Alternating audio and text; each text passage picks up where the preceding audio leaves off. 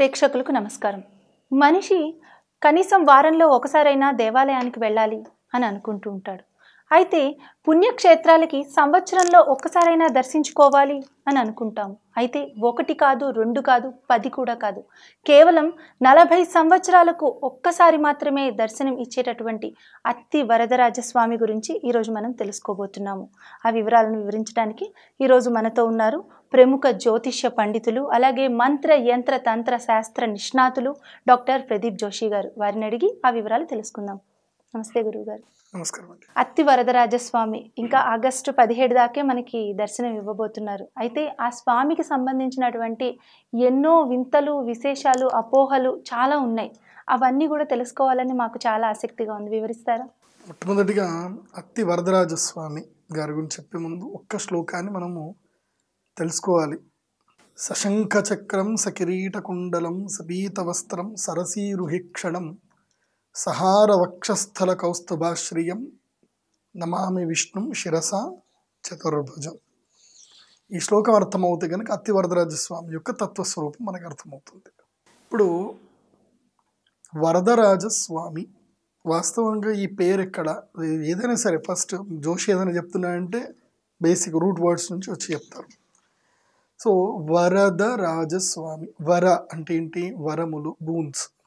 వరములను దహ అంటే దదాతి, యహ యచ్చతి వరాన్ సహ వరదః, తేషు ఉత్కృష్టః రాజసమానః సహ వరదరాజః.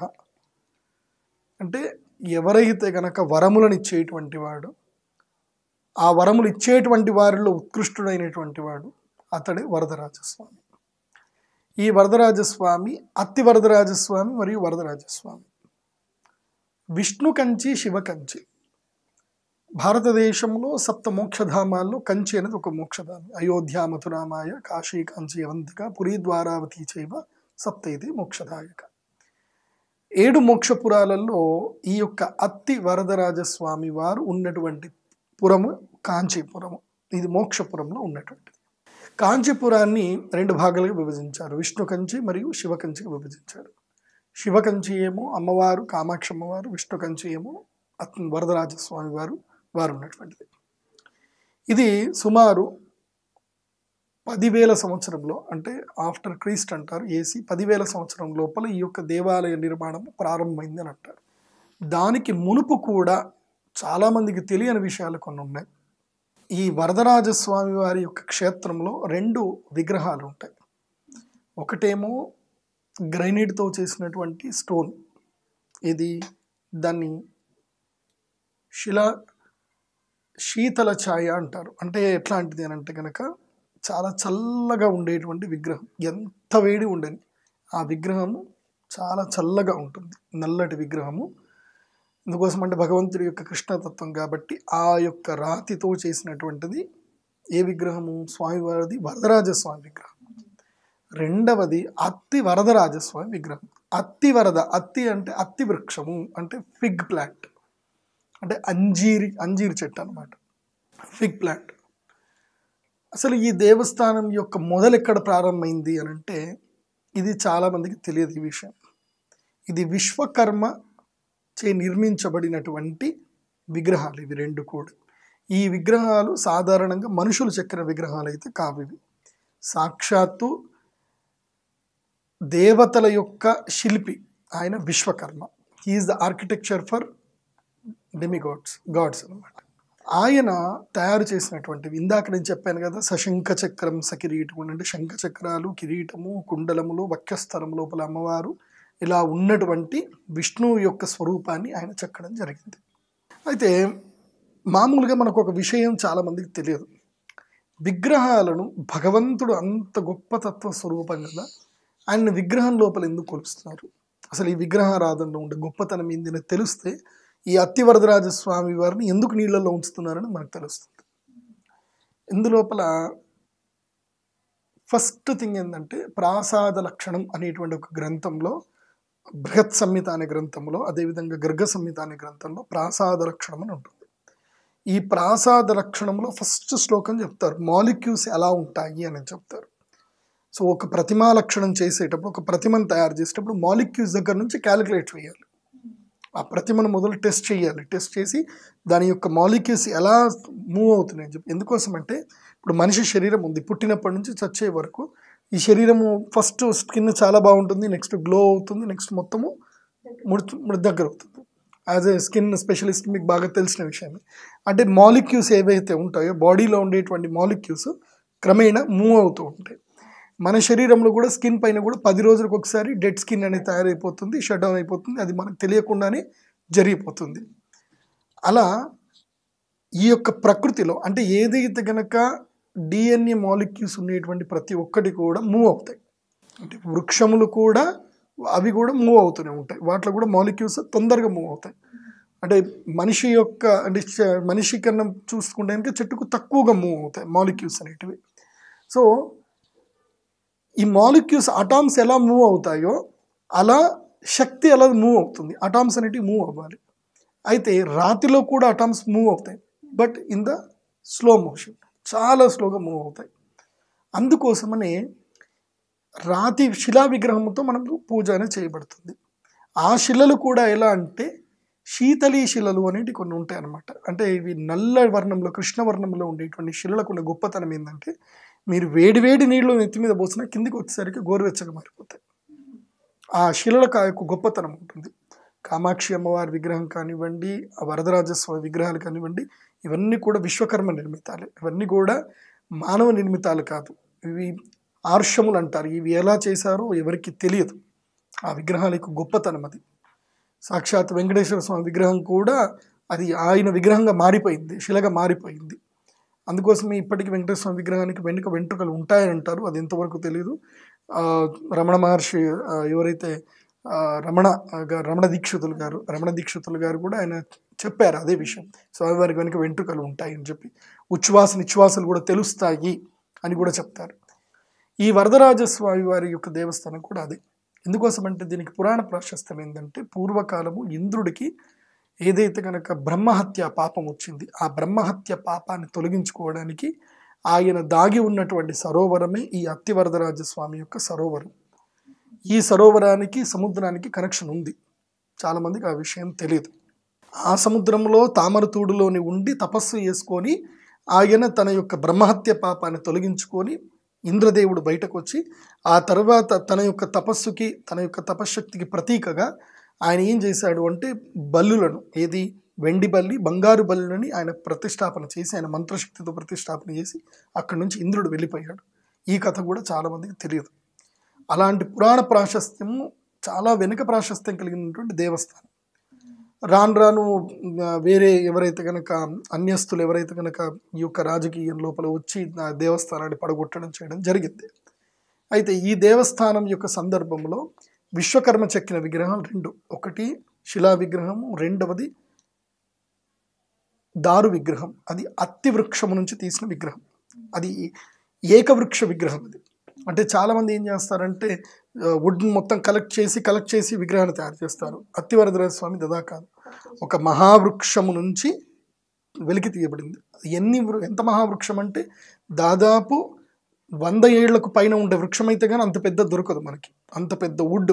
అది ఒకటే వుడ్ అనమాట, ఏకదారు అంటారు అనమాట.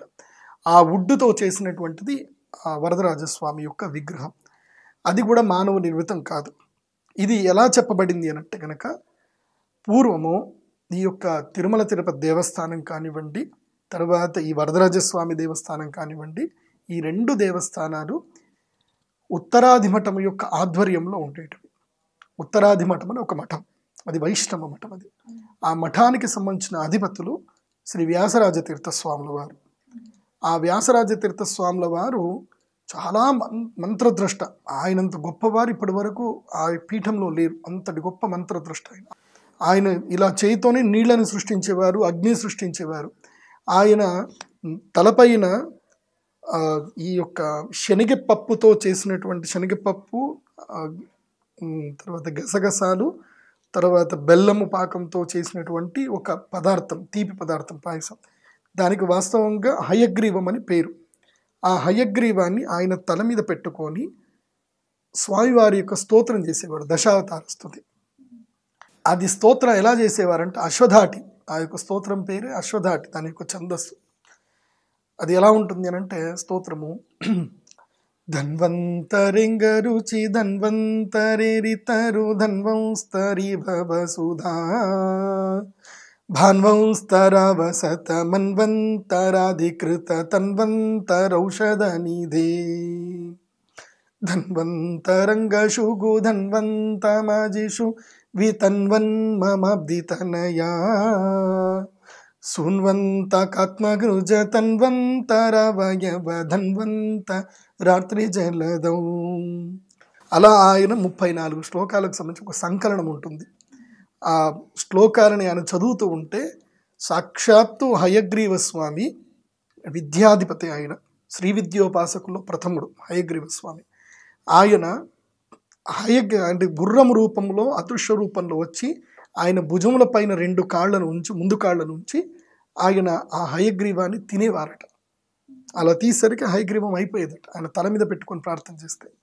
అంతటి మహామంత్రద్రష్ట వ్యాసరాజస్వాముల వారు. ఆయన ఆధ్వర్యంలోనే తిరుమల తిరుపతి దేవస్థానం ఉండేది, ఆయన ఆధ్వర్యంలోనే వరదరాజస్వామి దేవస్థానం ఉండేది, గోవిందస్వామి దేవస్థానం. ఆయన శ్రీకృష్ణదేవరాయులకి గురువు. శ్రీకృష్ణదేవరాయలు అంత ఉత్కృష్టంగా రాజ్య పరిపాలన చేశారు అంటే కారణము ఆయన. ఈ శ్రీకృష్ణదేవరాయలు కూడా విక్రమాదిత్యుడి యొక్క అంశతోటి పుట్టాడు అని చాలామంది చెప్తారు. అలాంటి శ్రీకృష్ణదేవరాయలకి గురువు అయినటువంటి వ్యాసరాజస్వాముల వారు ఆయన అప్పుడు ఆజ్ఞాపన చేశారు. ఏమని అంటే కనుక, ఇది విశ్వకర్మ సంభరితమైనటువంటి విగ్రహం, ఇది మీరు శిలా విగ్రహాన్ని ప్రతిష్టాపన చేసి శిలా విగ్రహాన్ని పూజ రెగ్యులర్గా నిర్వర్తించండి.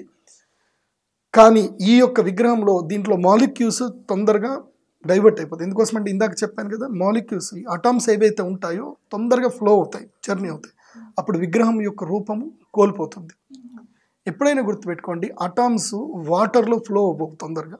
సో అటామ్స్లో వాటర్కి అంత తొందరగా ఫ్లో అవ్వవు. కాబట్టి అప్పుడు ఆయన ఆజ్ఞాపించారు ఏంటంటే, ఒక రత్నభరితమైనటువంటి ఒక రజత పీఠాన్ని తయారు చేయండి.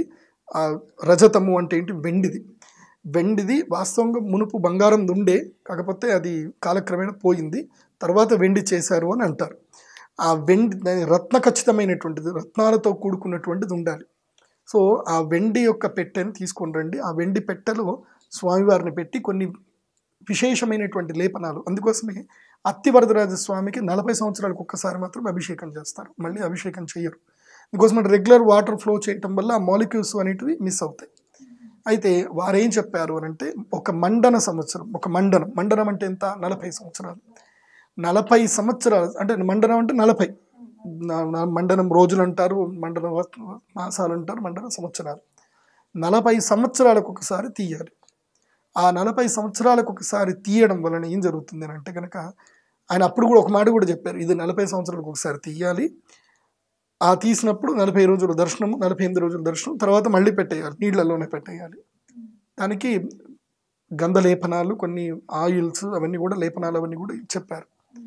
అయితే ఒక విషయం కూడా చెప్పారు, ఎప్పుడైతే కనుక కరువు తాండవిస్తుందో, అంటే అందులోపల కూడా ఒక విషయం ఉంది ఏంటంటే, ఎప్పుడైతే కనుక రోహిణీ శకట భేదం జరుగుతుందో, అంటే రోహిణి నక్షత్రం ఉంటుంది. ఎలాగంటే వెంకటేశ్వర స్వామి యొక్క నామం లాగానే రోహిణి నక్షత్రం మనకు ఆకాశంలో కనిపిస్తుంది. 1, 2 మళ్ళీ 2 అంటే ఎడ్ల బండి యొక్క ఆకారంలో ఉంటుంది రోహిణి నక్షత్రం. ఎప్పుడైతే గనక రోహిణి నక్షత్రం మధ్య లోపలికి, రోహిణి నక్షత్రంలో 5 నక్షత్రాలు మాత్రం కనిపిస్తాయి, కానీ మధ్యలో 6వ నక్షత్రం అంటే మందహ అంటే శనిగ్రహము. ఎప్పుడైతే కనుక రోహిణీ శకట భేదం జరుగుతుందో, మందేన రోహిణీ శకటం యదా సంజాయితే, అంటే ఎప్పుడైతే కనుక రోహిణి నక్షత్రం లోపలికి మధ్య లోపలికి శనిగ్రహము ఎంటర్ కనిపిస్తుందో మనకి, అప్పుడు కరువు అని తాండవిస్తుంది. వర్షాలు పడవు, దాదాపు 12 సంవత్సరాలు వర్షం పడదు. 12 సంవత్సరాలు వర్షం పడదు. ఇది ఆల్రెడీ ఉంది, జరిగిందండి ఇలా గతంలో, గతాల్లో ఉన్నాయి కదా, వర్షాలు పడవు. అలాంటి సందర్భములో రోహిణీ శకట భేదం జరుగుతుంది. 2038వ సంవత్సరములో పంచగ్రహ కూటమి, షడ్గ్రహ కూటమి జరుగుతుంది. 6 గ్రహాలు మొత్తం అన్ని ఒకే క్షేత్రానికి వస్తాయి, ఒక్క కేతువు తప్ప. మిగతా 7 గ్రహాలు, మిగతా 8 గ్రహాలు ఒకే స్థానంలోకి వస్తాయి 2038 సందర్భంలో. అప్పుడు కరువు తాండవిస్తుంది, విపరీతమైన కరువు, ప్రళయాలు ఏర్పడతాయి. అలాంటి సందర్భంలో దీన్ని తక్షణం తీయవచ్చు అని చెప్పి ఆజ్ఞాపన చేశారు. అంటే ఎప్పుడైతే వర్షాలు పడవో, ఎప్పుడైతే సుభిక్షం ఉండదో అప్పుడు ఇది తీయగానే విపరీతమైనటువంటి వర్షాలు పడతాయి. ఈ యొక్క దేవత యొక్క శక్తిని తట్టుకోవడము ఇప్పుడున్నటువంటి ప్రకృతికి కుదరదు కాబట్టి దీన్ని మీరు లోపలనే ఉంచండి, ఎప్పుడు కూడా ఈ విగ్రహము నీటి లోపలనే ఉండాలి అని చెప్పి ఆ అత్తి వృక్షముతో తయారు చేసినటువంటి యొక్క విగ్రహము, దాని యొక్క తేజస్సు ఎంత అద్భుతంగా ఉంటుందంటే అది దర్శనం చేసుకున్నటువంటి వాళ్ళకే తెలుస్తుంది. ఎందుకు అత్తి వృక్షాన్ని సెలెక్ట్ చేసుకున్నారు అంటే, ఇప్పటికీ మీరు కర్ణాటకలో ఎక్కడికైనా మీరు వెళ్ళండి, పుత్తిగే అని ఒక క్షేత్రం ఉంది, మా గురువుగారి మఠము పుత్తిగే మఠం అని ఉంటుంది. నేను అక్కడ స్వయంగా వెళ్ళి టచ్ చేసి చూశాను కాబట్టి, శ్రీమన్ మధ్వాచార్యుల వారి క్షేత్రం, అక్కడెక్కడైనా సరే మీరు వెళ్ళండి. పనస వృక్షాలతో అత్తి వృక్షంతో చేసిన స్తంభాలు ఉంటాయి ఇప్పటికీ. అవి మీరు టచ్ చేస్తే లైక్ స్టోన్ అనమాట, అవి అసలు ఈ పోవవి, చాలా అద్భుతం గట్టిగా ఉంటాయి అవి. ఇప్పటికీ అక్కడ స్తంభాలు ఉన్నాయి. ఇంత పెద్ద పెద్ద స్తంభాల మీద చెక్కినటువంటివి సుందరాకాండ, రామాయణం మొత్తం చెక్కినే ఉన్నాయి అక్కడ. నేను చిన్నప్పుడు అక్కడే పెరిగాను కాబట్టి నాకు బాగా తెలుసు. కానీ వాటి విలువ నేను చదువుతుంటే వాటి యొక్క విలువ నాకు తెలిసి వచ్చింది. పనస చెట్టుతో చేసినటువంటి యొక్క స్తంభాలు ఉంటాయి. సో వృక్షాలలో కొన్ని వృక్షాలు అత్యద్భుతమైనటువంటి ఔషధ వృక్షాలు ఉంటాయి. అవి ఏంటంటే తొందరగా ఈ యొక్క శాబ్దీయ శక్తిని, ఆకాశ తన్మాత్రమైనటువంటి శాబ్దీయ శక్తిని తొందరగా క్యాచ్ చేసి ఈ సృష్టిలో అద్భుతమైనటువంటి ఎనర్జీని ఇవ్వగలుగుతాయి. అలాంటివి శక్తి స్వరూపాలైనటువంటి యొక్క వృక్షాలలో అత్తి వృక్షం కూడా. అందుకోసమే ఫిగ్ అనే ఫ్రూట్ ఏదైతే ఉందో ఇట్స్ ఎలిజిబుల్ టు ఎవ్రీవన్, చిన్నపిల్లాడి నుంచి తీసుకొని ముసలాడి వరకు ఎలిజిబుల్. ఆయుర్వేదంలో కూడా ఫిగ్కి సంబంధించిన ప్లాంట్కి ఒక ఔషధం ఉంది. ఫిగ్ ప్లాంట్ని కొన్ని, అంటే ఫిగ్ అనేటువంటి ఏదైతే ఉంటుందో అంజీర్, దాన్ని ఒక నెల రోజులు నూనెలో నానబెట్టి, 15 రోజులేమో నూనెలో కొన్ని ఔషధాల్లో నానబెట్టి దాన్ని కొన్ని యొక్క దానితో మర్దన చేసుకొని పొడి తయారు చేసుకొని దాన్ని గనక పానం చేస్తే గనక నెల రోజుల వరకు ఆకలి అవ్వదు, ఇంకేం తినాల్సిన అవసరం లేదు. ఆకలిని కూడా అది జయించవచ్చు. ఒక మెడిసిన్ తయారు చేసుకోవచ్చు. అది ఆ మెడిసిన్లో మెయిన్ ఇంగ్రీడియంట్ ఏంటంటే ఈ యొక్క ఫిగ్ ఫ్రూట్.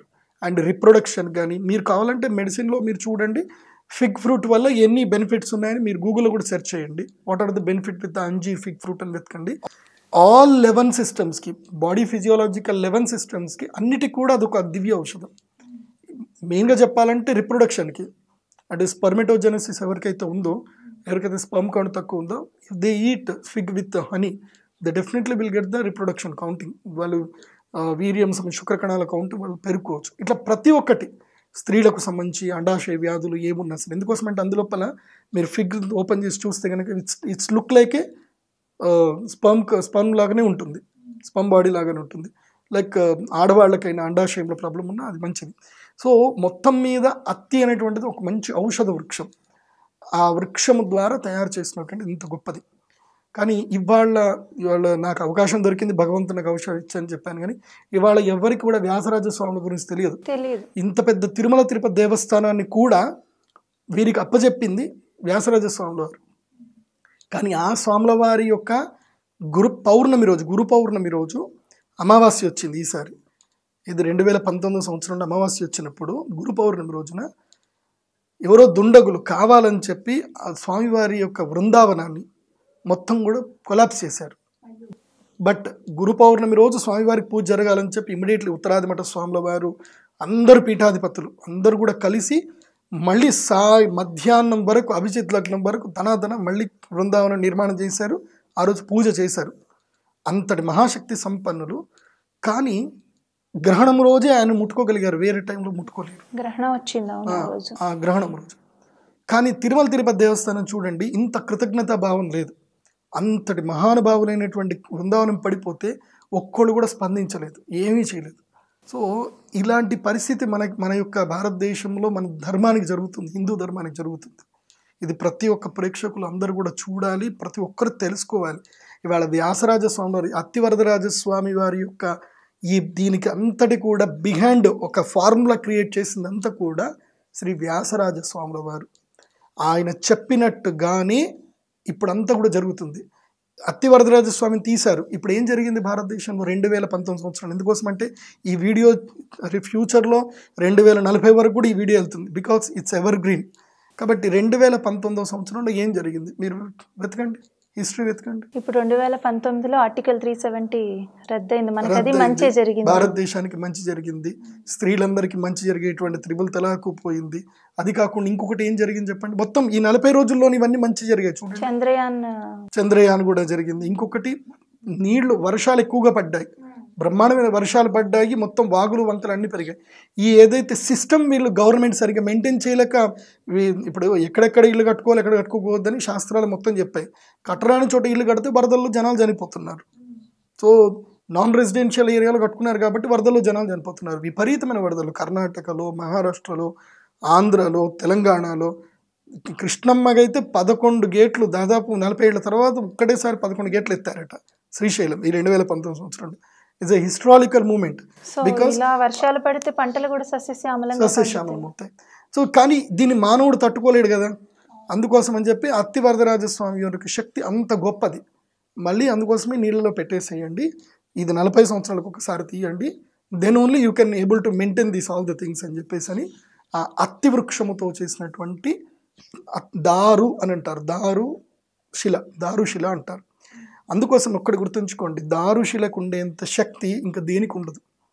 అంటే ఈ యొక్క విగ్రహాల్లో కన్నా ఎక్కువ శక్తి ఇవి దారు అంటే చెక్కలతో చేసినటువంటి యొక్క విగ్రహాలకు ఉంటుంది. అందుకోసమే పూరి జగన్నాథ్ స్వామి వారి యొక్క విగ్రహం చూసారా ఎంత పెద్దగా ఉంటుంది, చెక్కతోటే చేస్తారు. ఇంకోటి రహస్యం ఏంటంటే ఎవరైతే ఆ స్వామివారి విగ్రహం చెక్కుతారో వాళ్ళు చనిపోతారు, అది ఒక రహస్యం అది. అందుకోసమే ఆ చెక్కతో చేసినటువంటి పూరి జగన్నాథ స్వామిది అది కూడా కొన్ని సంవత్సరాలకు ఒక్కసారి మాత్రం చెక్కుతారు, మళ్ళీ ఆ విగ్రహాలు ఉండవు, మళ్ళీ చెక్కుతూనే ఉంటారు. ఆ యొక్క కుంభస్థలం మీద ఒక్క పక్షి వాలదు, విమానాలు పోవు. ఎందుకు పోవు? అదే అద్భుతమైన రహస్యం అది. ఇదన్నీ సైన్స్ కూడా అందనివి. సైన్స్ ఎంత అండి మన పుర్రకి, పంచజ్ఞానాలతో ఉన్నాం. అద్భుతమైనటువంటి 11D సిస్టమ్ ఉంది. మన కంటికి 2D 3D ఎక్కువ చూడగలుగుతాం, మనకు అంతకన్నా ఎక్కువ చూడలేం మనం. ఈ ప్రపంచంలో all dimensions we can't see, we have a limited knowledge. దాన్నే చూసుకొని విర్రవీగిపోతున్నాం. దానికి మించిన అద్భుతాలు ఈ ప్రపంచంలో ఉన్నాయి.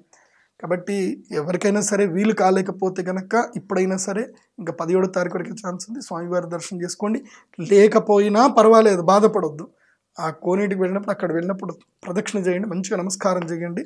చాలా అద్భుతమైంది. నేను ఆ దేవస్థానానికి సంబంధించిన విశిష్టతలు కూడా నేను క్లియర్గా మీకు ఎక్స్ప్లెయిన్ చేస్తాను, భవిష్యత్తులో చెప్తాను.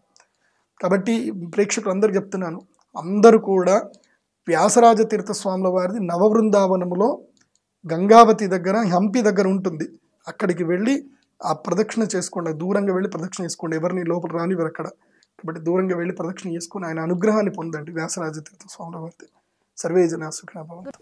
గురుగారు, అత్తి వరదరాజ స్వామి వారిని 48 రోజుల పాటు మాత్రమే బయట ఉంచుతారు, తర్వాత సరోవరంలో పెట్టేస్తారు.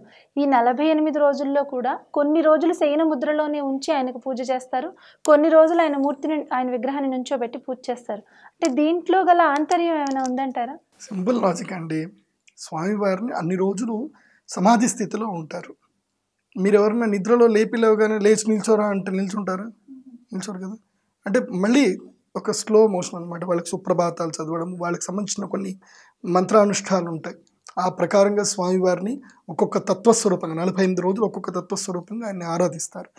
లాస్ట్కి విశ్వరూప దర్శనం ఉంటుంది, విశ్వరూప దర్శనంగా ఆరాధన చేస్తారు.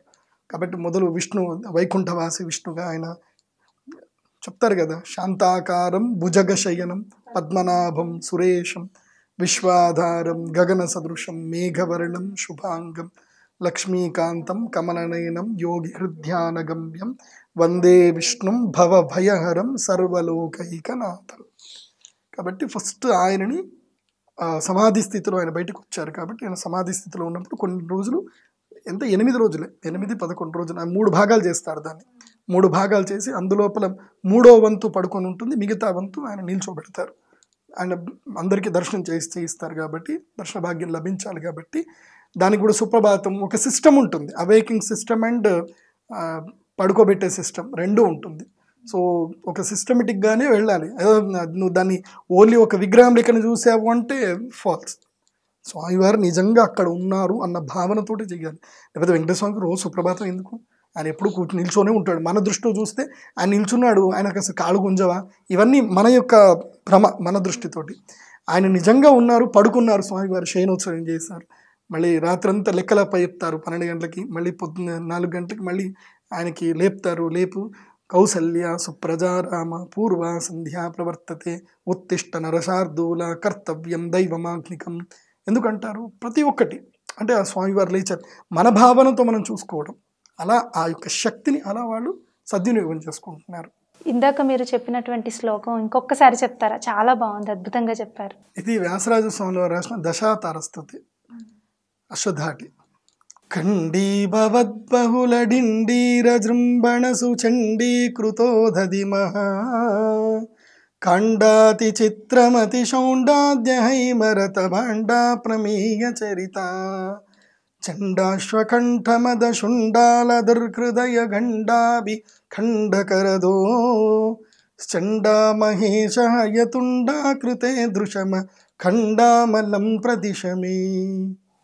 మీరు ఆ శ్లోకం చెప్తుంటే మీరు ఇందాక చెప్పినటువంటి కథలో ఎలా అయితే ఆయన ఒక బుట్టలో పెట్టుకుని ఆ హయగ్రీవాన్ని ఆయన స్మరిస్తూ పాడుతూ ఉంటే అశ్వం వచ్చి తీసుకుంటే ఎలా ఉంటుందో అది కన్నులకు కట్టినట్టుగా చాలా అద్భుతంగా వివరించారు. అలాగే వ్యాసరాజ తీర్థ స్వామి వారి గురించి, అత్తి వరదరాజ స్వామి వారి గురించి ఎంతో చక్కగా వివరించారు. ధన్యవాదాలు గురువుగారు.